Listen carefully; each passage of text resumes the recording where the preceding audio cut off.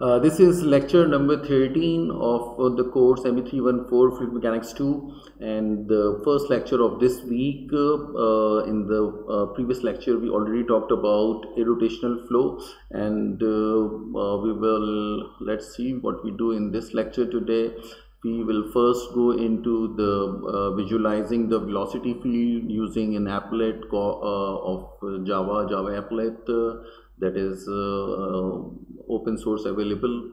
Second is we will visualize the velocity field using a mathematics tool called Maple 18. And then we will go into the concept of a stream function, its mathematical representation, and then we will go into the calculating the value of the change in the value of the stream function and what it actually physically represents. And then we will solve some problems related to the stream function, and then in the end we would look into the expressions for stream functions if we have to do it in polar coordinate system.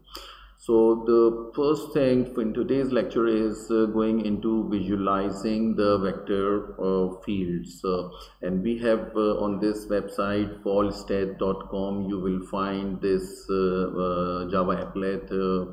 On your system Java must be installed so before running, otherwise this application won't run, but I hope most of the systems do have Java running on the background. So let's do this way. The advantage of this applet is having provision of adding your own vector field, so in the form of a user defined field option, and we need to go into that software. So let me go there. So this would be the interface of the Javaapplets, and you can see 1 upon r single line is plotted, and actually it is if you see its flat view, it looks like the particles. For example, right now just what I do is I show the field vector, so and just increasing the vector strength, and you can see the flow looks like that the particles are going towards the origin from everywhere, that is, and actually in the radial direction. So this is a very handy tool. I mean, we can do a lot of things on this. We can plot velocities. Velocities means, for example, if I want my to be adjusted, the flow to be as a streamline, so it will see, okay, the particles are coming all in the radial direction.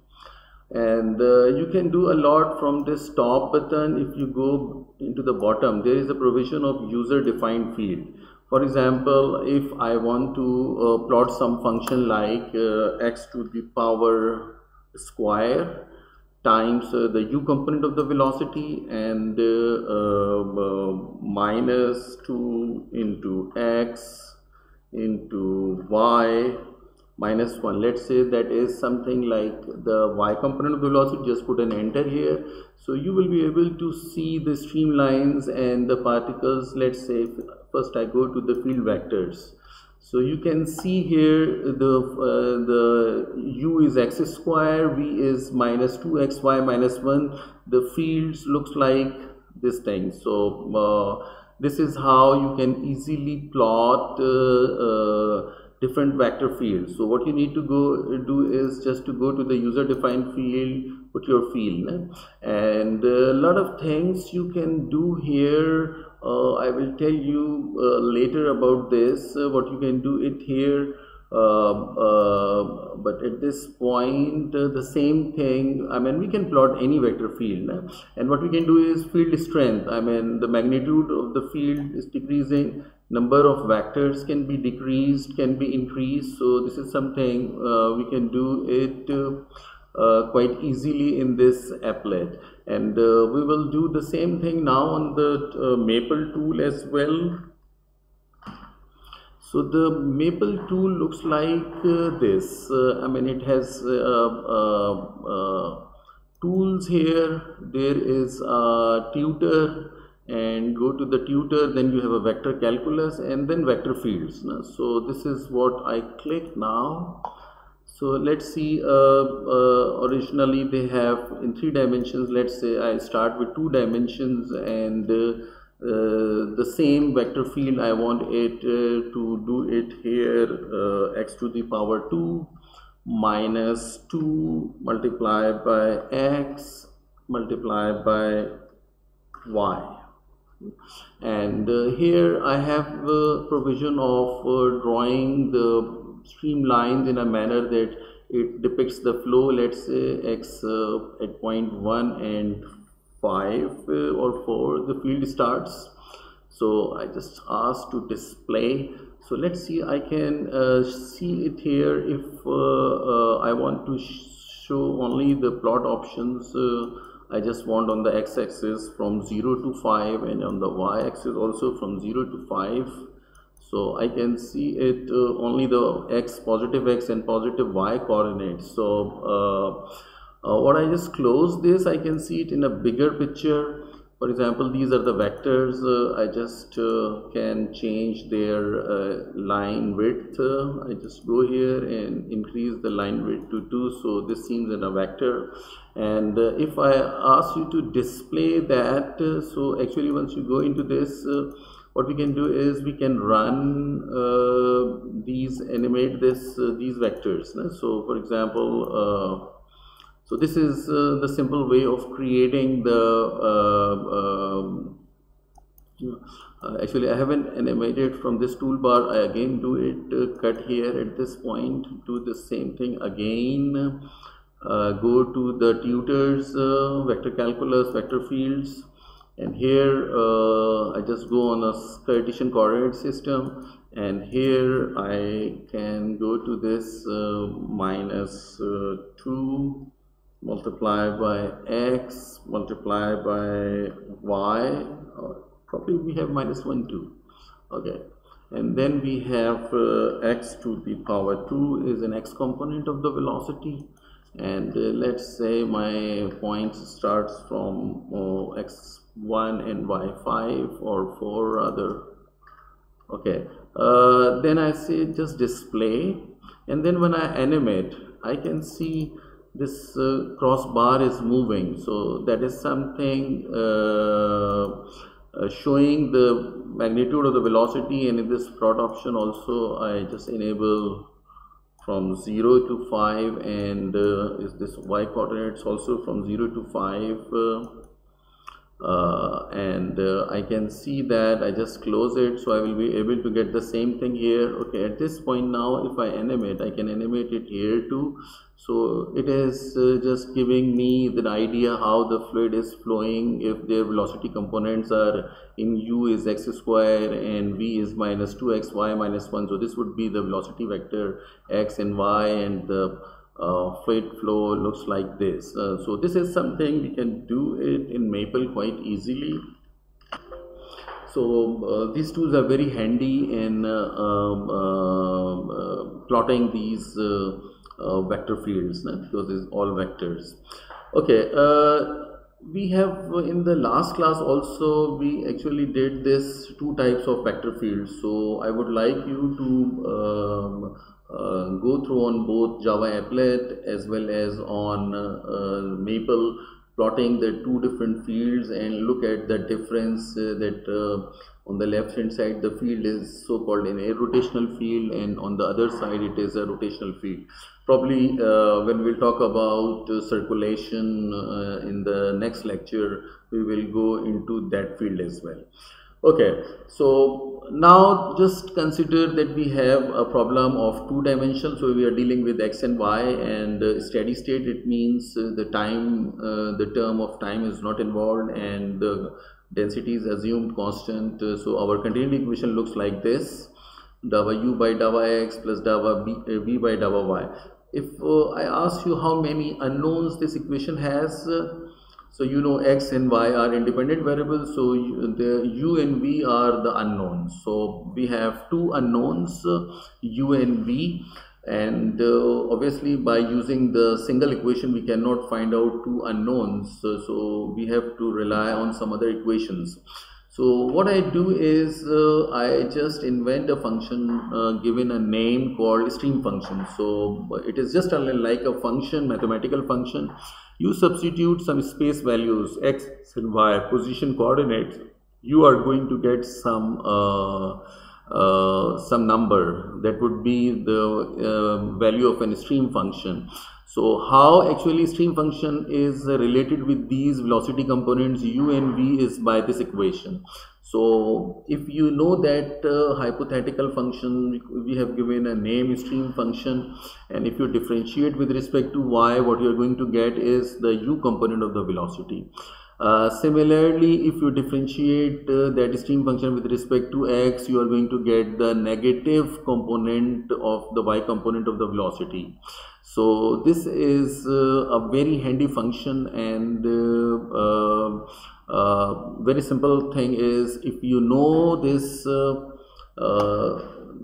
mathematically, the life is easy to calculate the velocity components. U and v are not a big deal at all, because once you know the stream function differentiation with respect to y and x, you are going to get u and v respectively. And keep in mind, there, for example, if you're differentiating psi with respect to y, you get not getting the y component, but you are getting the x component. Similarly, if you're differentiating with respect to x, you are not getting the u component, but the negative of the v component.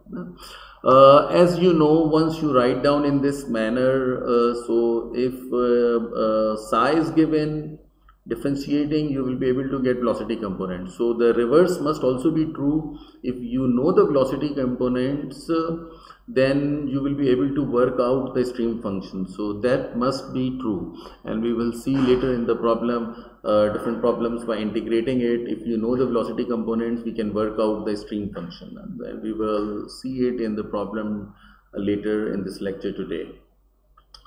So the continuity equation in this manner, if we substitute it back, because differentiating u with respect to x and differentiating v with respect to y equal to 0 is our continuity equation. So what I have done is I have just substituted u and v in terms of a stream function, because u can be worked out by differentiating psi with respect to y, and v can be worked out by differentiating psi with respect to x, and obviously the minus component. If you simplify this, what you see here, these things would be 0. So the left hand side is 0 and the right hand side is 0. So what actually we learned is whatever stream function is, it is automatically satisfying the continuity equation. So once it is satisfying the continuity equation, I mean there is no source term present or no sink term present for the mass. So mass is conserved, what is coming in, what is going out is balanced out. So this is something reflection of that there is a link between stream function and the continuity equation, which is actually representing the principle of conservation of mass. And so we will explore this relationship between stream function and the continuity equation later too. Let's say since it's a mathematical function, so every x and y you are going to get a particular value of psi. So for different values of x and y, what you are going to get different streamlines. So for example, if psi is psi1, you are going to get a representation of that curve, and if psi equals to some psi2 value at different x and y, you are going to get another line, another streamline. So eventually once you have plotted, you are going to get not just one streamline, but you are going to get the family of streamlines, and we will look how powerful this representation of the family of streamlines, so that at the particular instant, if you take the velocity vector, which would be tangent and having a component in x and having a component in y, so by plotting the streamlines or by knowing the streamlines, we will be able to know the velocity components, and vice versa is also true. So in the next slide we will look into this physical meaning of that stream function. So for this 2D flow, if we see our definition of the stream function, we already have stated it in the lecture of flow types. So what is actually important is the velocity vector would be parallel to the displacement vector. So once velocity vector is parallel to the displacement vector, then the gradient of that line, displacement vector and the velocity vector would be same. So v over u should be the same as dy over dx. So the change in the value of the stream function, if you move from one point to a nearby point, the nearby point is, if you travel some distance in x, we call it a dx, some distance in dy, some distance in y. So mathematically the change in the value of the stream function can be represented using this differential form. So this is how, because psi is a function of x and y, so psi can change as you are moving in x times dx, plus psi can change with respect to y as you move in the y direction. As you know, y you have multiplied with dx because x dimension and dx would be cancels out, so eventually on the both sides you have the same dimensions, same units.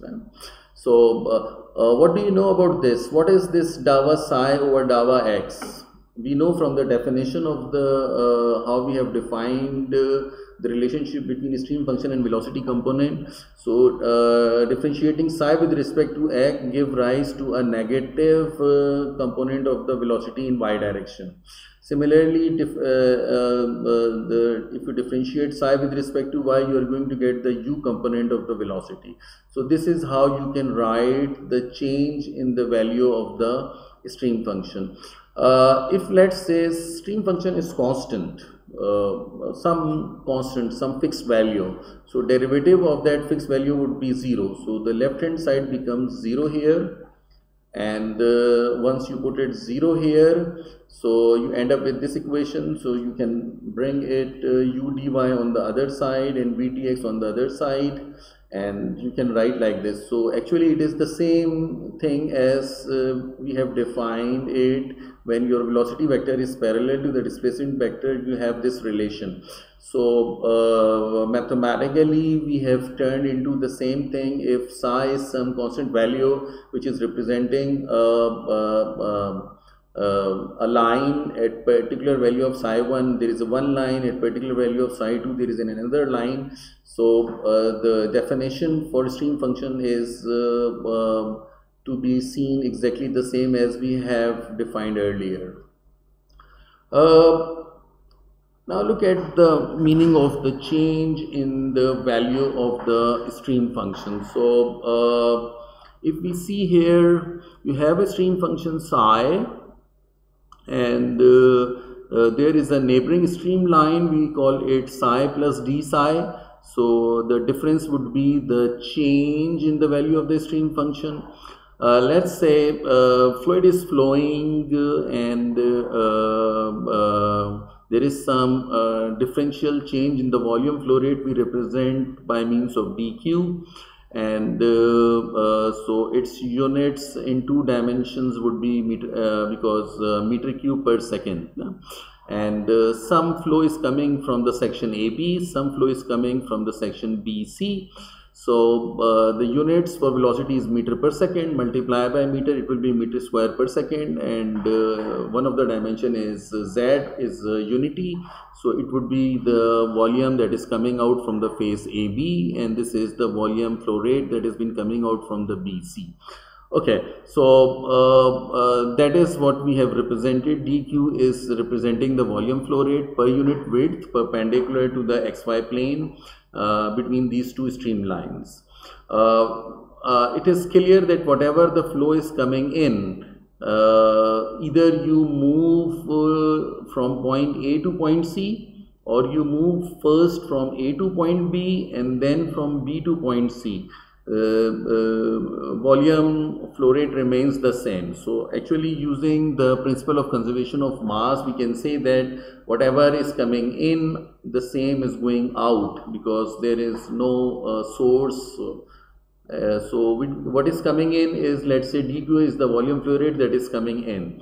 So what is going out? This component and this component. So minus v dx component and plus u dy component, that is going out. So as we already have seen earlier, that the d psi is representing minus v dx plus u dy, because v is actually the minus dava psi by dava x, and u is dava psi by dava y. So we can say d psi equal to, so if you compare these two equations, they are identical. It means what actually the change in the value of stream function is representing? Nothing, the change in the flow rate. So what we can say is, we can conclude at this point here is the change in this flow rate is actually basically the change in the value of the stream function. So more the change in the value of the stream function, more would be the change in the flow rate. So the physical meaning of this change in the value of the stream function is actually representing the volume flow rate. So that is what we look at. The change in the value of the stream function is related to volume flow rate, and if you integrate both sides, you will be able to get the value of the stream function at 0.2 and the stream function at 0.1. So the difference is actually representing the Q, which is actually the volume flow rate. So it means if you have two streamlines, and if you calculate, because the mathematical function, so you at different x and y, you calculate psi 2, you calculate psi 1, and if you take the difference is representing the volume flow rate. So more the difference in the magnitude, more will be the volume flow rate. Okay, let's say what actually what will be the direction of the flow that can be represented if, let's say, psi 2 is a bigger number, psi 1 is a smaller number. So it means Q comes out to be positive. It means the direction of the flow, if psi 2 is bigger than psi 1, the direction is in the forward direction. Let's see here, if psi 2 is a bigger number, psi 1 is a smaller number. Let's say psi 2 is 5, psi 1 is 3, so 5 minus 3 would be 2. So 2 is a positive number that represents the flow is taking place in this manner. If psi 1 is this streamline and psi 2 is this streamline. So this relative magnitude of psi 2 and psi 1 gives an idea about the direction of the flow. Similarly, if psi 2 is a smaller number and psi 1 is a bigger number, so you are going to get the negative. Actually, it means flow is not in the positive direction, flow is in the opposite direction. So this gives us the explanation regarding the relative the magnitude, the difference, the number gives us the idea about in which direction is actually the flow is taking place. Okay, so the change in the stream function is actually the volume flow rate. So it means if you increase this number, if you increase this difference of the two stream functions, value of the two stream functions, you are going to get the higher the flow rate. So as you see, let's say you have some converging section. So what is actually happening is, since the conservation of mass is satisfied, so whatever is coming in is going to leave. But once you have a smaller area, and so it means volume flow rate is the same. So actually these closer streamlines represent that the fluid is accelerating. So closer the streamlines, once you plot it, it means this is the region where the velocity is higher. And obviously, as it is an inviscid flow, we can see using Bernoulli equation that when the velocities is higher, the pressure would be lower. The same thing we observe in this flow over an aerofoil. So on the top surface of an aerofoil, the velocities are much higher. So it means the pressure is low, and similarly the pressure is high on the bottom, and the difference of pressure provides the lift to the aerofoil.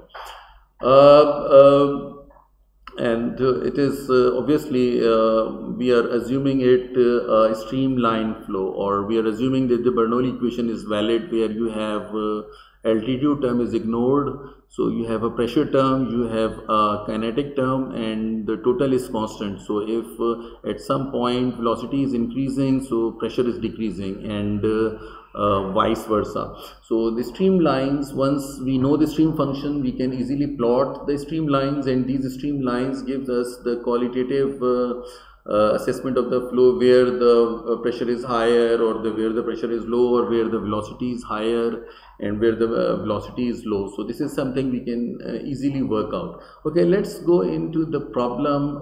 We have a situation here. Water is flowing steadily over an inclined plate. So we have a plate at some angle, and streak lines are generated by introducing the die at evenly spaced points upstream of the field. So this is the upstream side, this is the downstream side. And how can you tell from this streamline pattern whether the flow speed in a particular region of the flow field is small or large? So first of all, is this in a streamline? I mean, they have said the streak lines are generated, and the question is about streamline. So what do you know about? Both are same. Yeah, actually the first point is, since the flow is steady, so there is no difference between the streak lines and the streamlines. So both will coincide each other. We have already learned in the lecture of flow types, then whenever you have a steady flow, so water is flowing steadily, so whatever the streak lines are generated is actually the same thing as the streamlines, because it is in a steady flow. Only in case of an unsteady flow, the two lines would be different. Okay, the second thing is, how do you know what is actually the flow pattern in particular region of the flow field? So at this portion you see the streamlines are much closer, and here they are quite far apart. So what do you notice? The next thing is at the upstream side, when fluid enters, before striking the inclined plate, all the streamlines are equally spaced. So this is a representation that once the flow enters, the magnitude of the velocity is uniform. So everywhere in the space on this cross section, the magnitude of the velocity is the same. So because streamlines are equally spaced. Now let's look at as the fluid is approaching to the plate. Actually, and you see the spacing between the fluid lines are increasing. So it means the spacing increasing means the fluid is actually decelerating. And at some point, there would be called as a stagnation point. So there is no flow takes place. So the velocity becomes zero because it is decelerating, and at some point it would be zero. So that point would be called as a stagnation point. And then we see at the corners, the streamlines are much closer. So it means at the edges of this inclined plane, the streamline pattern is much closer. So it means the flow is accelerating here. Similarly, the same thing is on the bottom side of the plate, the fluid flow is accelerating. So just by visualization, if you have the stream lines, you can plot it. That would be a family of streamlines, and that would be representing the behavior of the fluid flow. Now let's go into the mathematical problem. Let's say we have a 2D steady incompressible fluid flow. The velocity field is a function of the u component of the velocity is some function of x minus 4y, and v is minus y minus 4x. So first part of this problem requires that you have to see whether this field is satisfying the continuity equation, and then in the next part we have to find the corresponding stream function. So if the velocity field is given, so you have a continuity equation, you know u is x minus 4y, v is minus y minus 4x, and now you have to differentiate with respect to x. So the with respect to x, then it would be 1 because 4y would be constant, so the derivative of a constant would be 0. And then here with respect to y, its derivative would be -1, and -4x would be a constant because you're differentiating with respect to y, then its derivative of the constant would be 0. So eventually you observe that this velocity field is satisfying the continuity equation. Okay, the next thing is to work out the corresponding stream function. So it is actually the reverse problem. So if you know the stream function, by differentiating you can get the velocity component. So here the problem is reverse. It means if velocity component are given, how to work out? Obviously we need to integrate. Okay, let's see. The first component is given psi with respect to y. You can get the u component. So if u is given, I just substituted the value of u, which is x minus 4y, and now I separate the variables and integrate. Y is on the other side, so change in the psi would be d psi. If you integrate it, would be psi, and x would be, once integrated with respect to y, and minus 4y to be integrated, and whatever the constant of integration would be some function of x, because your independent variable is y, so whatever the constant would be some function of x. We don't know, we will evaluate. So the derivative of x would be, integral of x would be, x is constant, so derivative of dy of y would be y, and for here the integral of y would be y square upon 2, and there is some constant of integration would be some function of x. So you simplify, you end up with this stream function, but you don't know what is that constant. So far you have only used one of the component of the velocity. You have never used, so far you haven't used the component, v component of the velocity. Okay, now we use the, what I do is, because v component is to be worked out, if you differentiate psi with respect to x, you are going to get the v component. So right now I am differentiating psi with respect to x. So if you differentiate this expression with respect to x, you know, with respect to x it would be y, so whole thing is y is a constant, and this would be some first derivative of the function of x. So as you know from your definition that if you know stream function and if you differentiate it with respect to x, you are going to get the negative v component of the velocity, and y plus f prime x, which is the first derivative. So you have v is substituted back from y minus 4x and simplify. So what we are going to get, the first derivative of 4 of x. So first derivative of 4x means the function would be some 4x square upon 2 plus some constant of integration.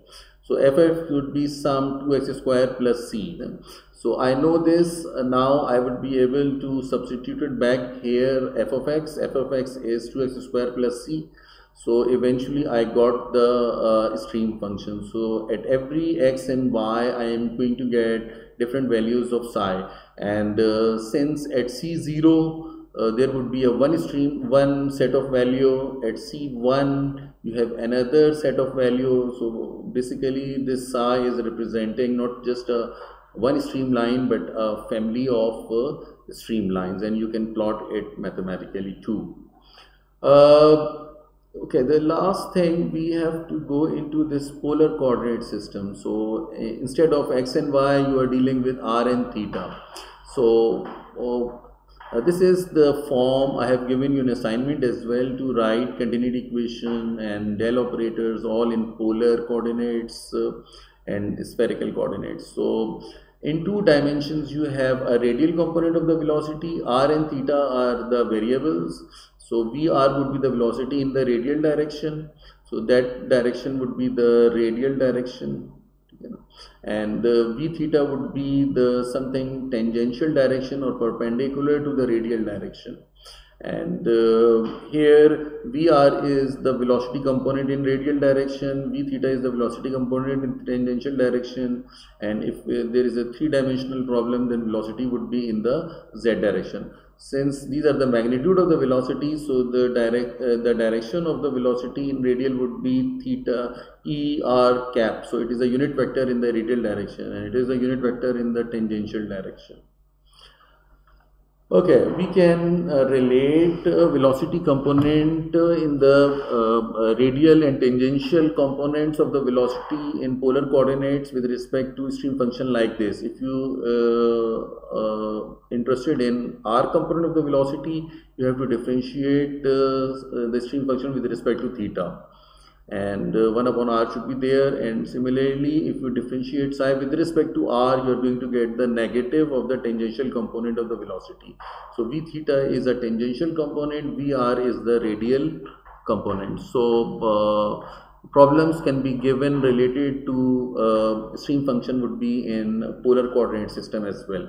So once we see the resultant vector, so v is a vector having a radial component of the velocity and having a tangential component. So radial component is in the radial direction, so this would be the radial component, and perpendicular to the radial component would be the tangential component, and tangential is always orthogonal to the radial component.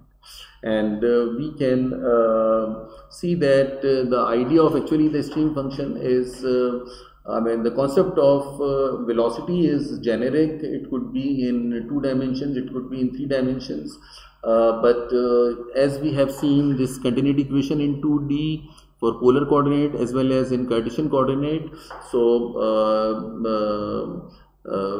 if you x and y is a combination, then actually the idea of stream function, or the definition of stream function in which the displacement vector is parallel to the velocity vector, is applicable to the 2-dimension problem.